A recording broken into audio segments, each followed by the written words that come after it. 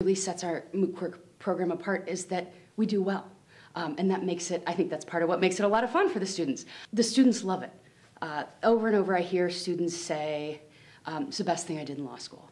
And they work, it's not because it's an easy A, it's not because it's all fun. They work really, really hard. But from when they start to when they leave here, they can see themselves grow. I hear judges say this to our students from time to time: you're as well prepared as any lawyer who comes to appear before me. And I think that really gives the students a level of confidence that not many other things that you do in law school can give you.